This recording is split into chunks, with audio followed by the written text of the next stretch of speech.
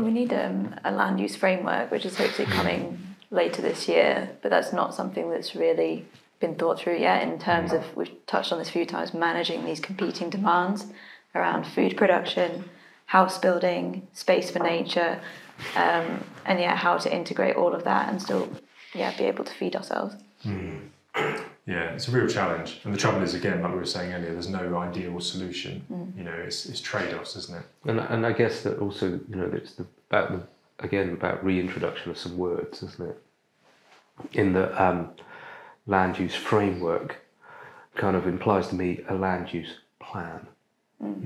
That actually we think about how we're going to do this and that we actively make that happen.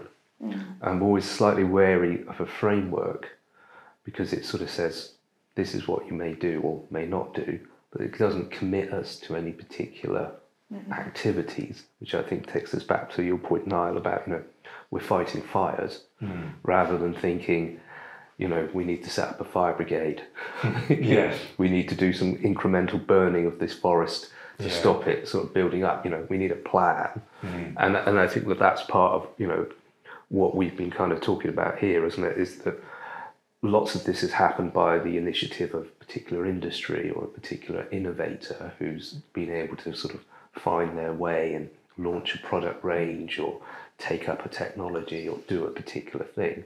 Sometimes we've been able to say, no, we don't want that. Other times we've just been, my God, like ultra processed food. There was never a kind of, let's introduce this.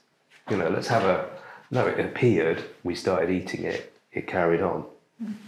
If we'd had a plan about is that a good thing or not a good thing, we probably would have said it wasn't a good thing, even with the evidence at the time. So it's I think what we're talking about is, having more deliberation, having more plan, and maybe having a different balance between plans, market mechanisms, and those kind of things, and that the markets have pushed us in particular directions.